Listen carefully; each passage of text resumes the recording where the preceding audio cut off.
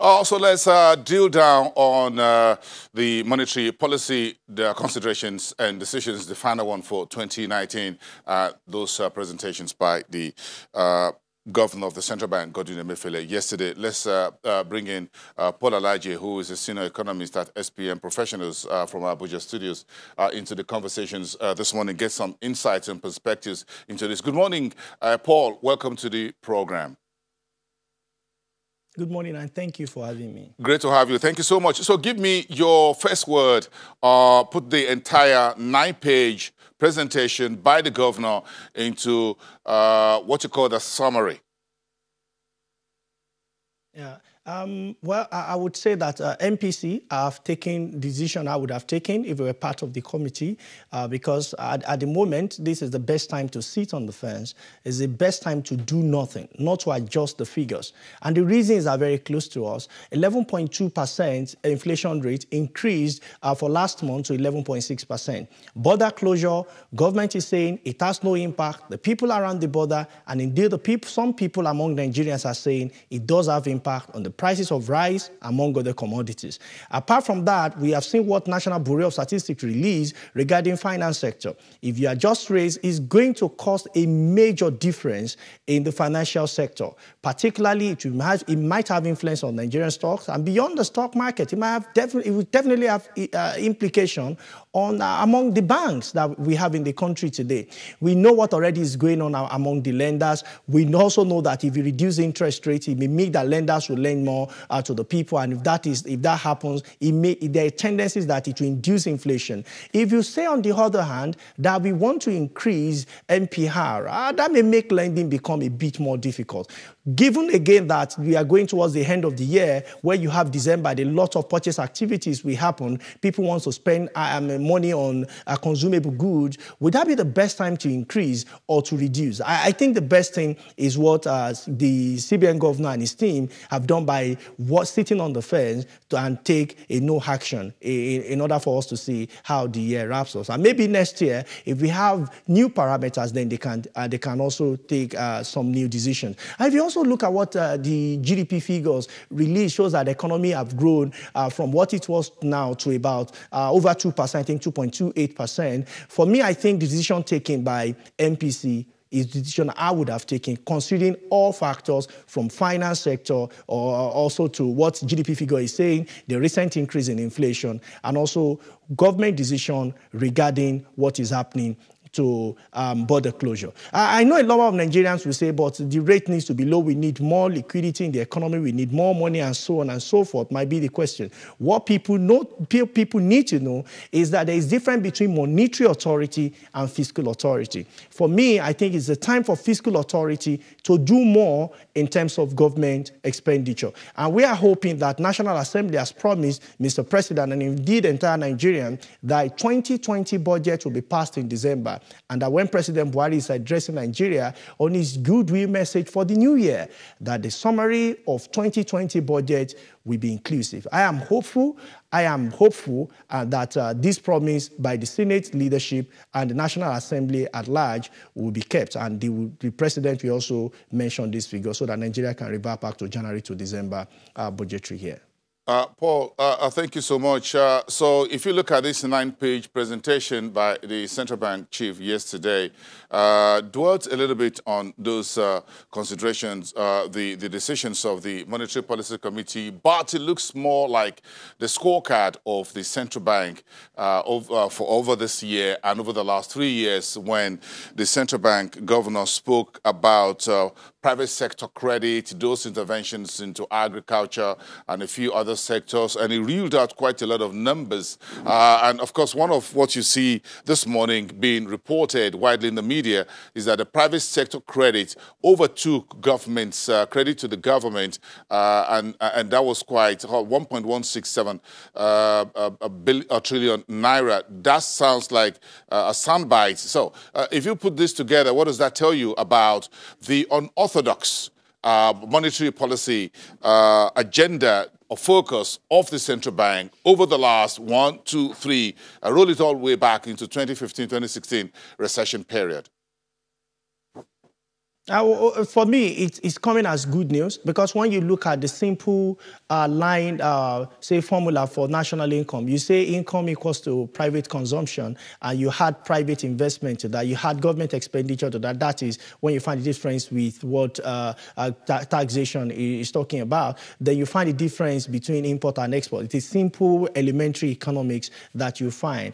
The good news here is that investment, once it grows, even if it's lending to private sector, it will surely have implication of what gross domestic product is doing. And perhaps this is why Nigeria have had, we are no longer in the 1% region of growth that we have seen in 2016 and somewhat 2017, because lending is now going directly to private sector, and private sector could invest directly. Of course, we need more. That does not mean that we have done sufficiently well in terms of what should go to private sector. But for me, I think I'll give kudos to Central Bank and also the entire committee, that's talking about Monetary Policy Committee, in terms of the lending and more money that is going to private sector. We need more of this. Before now, we noticed that public sector actually get more credit than private sector, which means public sector, in fact, is larger than the entire private sector. But when you look at the components of the economy, over 400 billion US dollars that Nigeria has, I think it's about over 370 billion US dollars now from the figure that we have, I think, sometimes in 2018. You notice that the component of public sector is really very small compared to what the entire private sector, and the contribution also to the GDP, majorly SME services and so on and so forth, once it's among the non-oil sector. But for government to be seeing a lot of money, state government in this regard, because when we say government, it's state government in this regard, getting meaningful part of debt profile, and also federal government foreign debt. So if private sector is now having more money, good news for Nigeria is private sector, once they get more money, gone are the days where they get the money and marry 2, 3, 4, 5 wives. Chances are that when private sector gets more money, more jobs will be created. So we might just be waiting to see what the figures will be from National Bureau of Statistics regarding what has happened to job market. I am hopeful that even though the job market, we have been seeing some level of scarcity in that market, we might just begin to have some reversal. By what percentage, I may not say. But even if it's going to increase, I don't see the increase going further than the number we have had right now. So the private sector credit expansion, tying that into the non-performing loan book of banks that is declining now to single digit from about 14.05% at the end of October last year. So the central bank governor went to speak about what he called reforms, which the communique says is an adequate shock absorber for both external and internal headwinds. Do you think we have adequate shock absorber, as it were, at the moment? Well, you want to compare Nigeria with other economies in the world, the answer will be no. But when you want to compare Nigeria within the realities of Nigeria, the answer will be yes. When you compare Nigeria with countries like India, China, and you compare Nigeria with countries like Indonesia, the answer will be capital no, because we don't have what it takes. We don't even have up to 20% of the vote China has for a reserve compared to what Nigeria has. So the answer will be no. When you also divide what we have in our foreign reserve and what we even have in our national savings per population, is nothing to write home about when compared with those three countries I've mentioned. But when you compare Nigeria with where we were in 2016 and where we are today, you will see considerable and appreciable improvement in our monetary policy. Now, monetary policy is not the goal in itself. It's the outcome that comes thereafter that matters. And you're beginning to see that the non-performing loan from banks are beginning to drop from 14% to neighborhood of one digit now, which is the good news, which is even the target of central bank in single digit for non-performing loan. And more facilities going to private sector, which can be questioned where you have AMCON, where you also have secondary market, unlike what you have before. And you see, this is not just happening because there is a bill that was just ascended. So I think we had the conversation on this platform where we discussed what happens to those who have borrowed money and in court is becoming bad debt. What we government do. New bill was presented, I think, at the floor of National Assembly. I'm not sure if the president has sent it to it or not, which means if you you don't pay, they will have to trace other things that belongs to you or the organization in order for people to pay back. So borrowers will become more responsible and become responsive in paying for what they might have borrowed, either from the deposit money banks or from other sources, as long as it affects our economic life. So for me, once again, I think economy is now beginning to have some level of performance that we can lay hold to. There are other areas, though, that we may need to look at what is happening to stock exchange, because it's also one of the parameter of measuring the performance of an economy. Finance sector also, I hope that we're going to see better figure because of what we are now seeing being mentioned by MPC. When Nigeria Bureau of Statistics releases a new report, we hope that it will reflect in the overall performance of that sector, unlike what we have seen in the last 3 to 4 quarters in terms of performance for the finance sector. Well, but you see, the MPC never missed the opportunity to request, as it were, and I'm trying to put it that, or ask the federal government to do a couple of things when you have NPC. So yesterday, there's another opportunity for the MPC to use that occasion to talk about what the central bank governor referred as the strong visibility of fiscal and structural policies. Says the government should make sure there's a strong visibility of fiscal and structural policies. The government was asked to drill down on investment, making Nigeria an attractive investment destination, in particular for FDIs.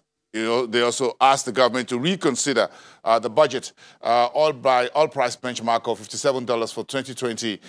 This is all putting some of the workload to the executive branch. Yeah, you observed recently that I think the latest figure released, and I think mentioned on several channels, has been that FDI, particularly in real sector, reduced by about 7% or more in the very recent time. It caused for a lot of alarm. And I've said that leaders of countries don't need to go to investors around the world and telling them that they should come and invest in their countries. They have eyes to see. Our biggest market in the country today is Lagos. When it comes to investing beyond portfolio investment, and even if you do portfolio investment, I guess the location today is still largely Lagos and maybe Abuja. But what do you have in Lagos? What do we have in recent time? Social media will tell us that when people talk about Lagos, chances are that they talk about traffic, which wastes man-hour. We need to do something beyond Lagos State. As a country, if we must attract more investment, such as we have all around the world, countries with largest population, starting with China, largest population, they've paid attention to their special cities and special providences where they know investment goes to directly. Central government of such country have not left decisions in the hand of regional government, or if you like, state government in the case of Nigeria, to provide those infrastructure. The truth is that if you don't pay attention to the states that will receive investment as they come, and most investment that come to Nigeria, more than 30 to 40% of such investment goes to only 5 cities that we have in the country today. So if we don't pay attention and realize that the man that works in Lagos or that works in Kaduna or that works in Port Harcourt or that works in Abuja, we come from Calabar, we come from Sokoto, we come from Kano, and in those places, nobody cares where you come from. If you don't make those investment area attractive enough, I'm afraid we might be talking about having less and less investment. And the only thing we can do to do this is going to be structural changes. It's going to be structural transformation of some sort, not as you heard in the 90s, and it's not talking about devaluation of our currency. I need to put that straight. That is not what I mean. But we need to look at those things that we need to adjust. If we require legislation of government, talking about National Assembly, there seems to be parley between executive and legislature this time.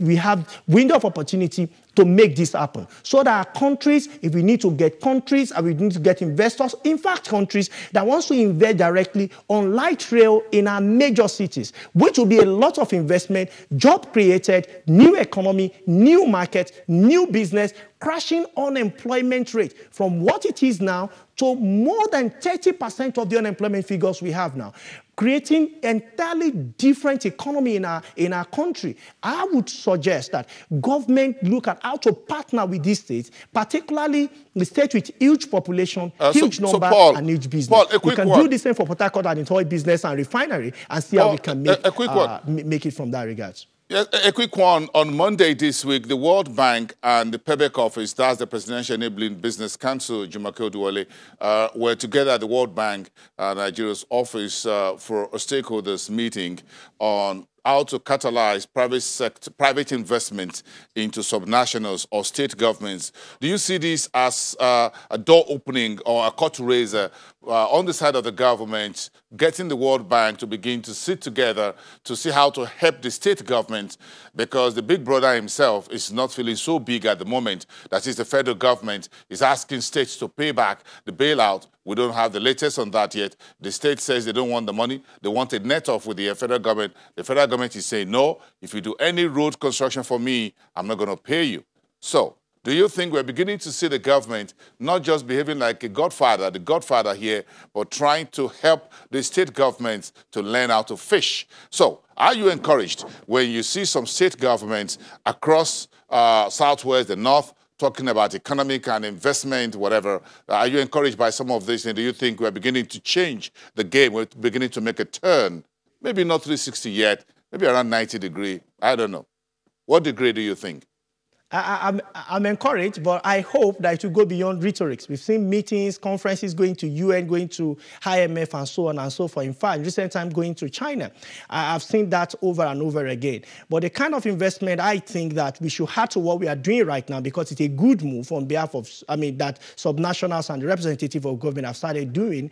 Beyond that, I think we know this investor. When it comes to power, we know top 3 names in the world that would have invested. Not privatization that will be sold at some power companies, or the national asset is sold to some people who we perceive as friends of government. No, that's not what I'm talking about. When it comes to performance, it knows nobody, it has no friends. If you are not operating at peak performance, it will tell, it will show, and it will hurt us. So if we talk about those who will help us get some level of investment into, say, into states in Nigeria, it's not going to be doing it as usual, allocating it to people that we know because they are friends with government or the parties within those subnational. It's going to be those who can perform, who can employ people. And the truth is, I think subnational have not been strategic enough.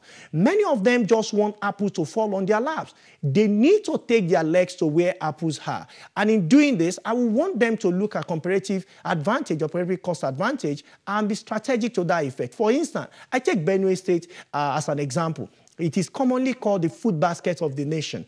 I've done research in Benue State, and I've seen for myself, not I was told, a lot of fruits that were wasted. A number of farmers who maybe because they don't have capacity, they cannot sell up, or they have more harvest that they can sell. What stop fruit companies, those who will package fruits, items, and so on and so forth, to go to that environment? Certainly, it will cost state government some money. What you see is state government is borrowing more money in order to pay salary and then trying to embark on some project. And when you look at debt profile and revenue to be collected by the state government, it calls for a loss to worry. But the situation is not totally bad, because I can see from the book that state government is having new energy to see how to improve. But beyond all of this improvement, it's not going to come from public sector investment or government investment in the state. What government should do is to partly guarantee land, guarantee power supply, even though it's going to be meaningful proportion of power that goes to Benue State, for those sectors to work, because you are going to collect those money back in taxes. And companies that have stayed with you, it will be very difficult for them not to operate within your state in the coming period. Paul Alaje, Chief Economist at SPM Professionals, thank you very much for your time this morning, for drilling down on the final MPC decisions in 2019. Thank you very much, and we hope to see you on the show in the future. Let's take a break, everyone. So then we take you all the way to the financial markets. What's the first trading day looking like?